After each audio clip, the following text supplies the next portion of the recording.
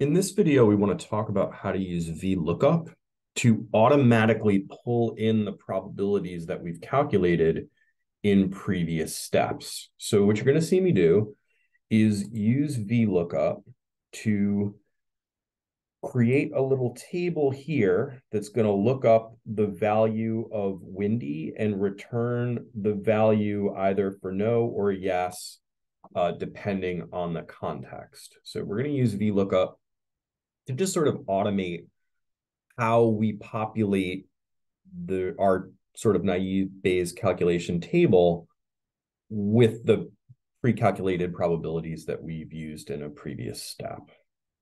So vlookup's going to look sort of like this.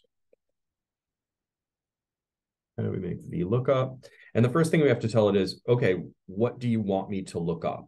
Well, we want it to look up the associated value, in this case, the value in A2. So that's the actual thing that we're looking up.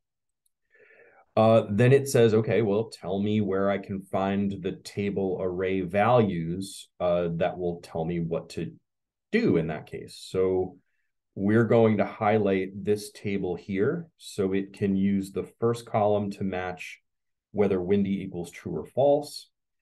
And then the second column will return the associated no probabilities, and the third column will return the associated yes probabilities. After that, we tell it which column we want to return. And in this case, we want it to return 2 because that's where the no data is, and we're working on the no side of the no equations at this point.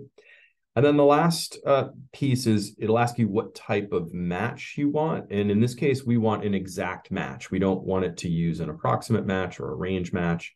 We want it to match the word true or false perfectly. So we're going to complete this. Now, like most other things, we probably want to use an absolute reference for the range, as that's not really going to change.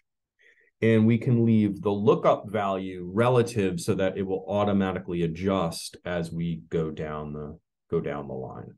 So let's take a look and make sure that it's returning the right thing. Okay, and it looks like it's returning the right thing. So we've pre-calculated that the probability for windy equals false, given that we don't play, is 0.4, and that's the value that's being pulled in.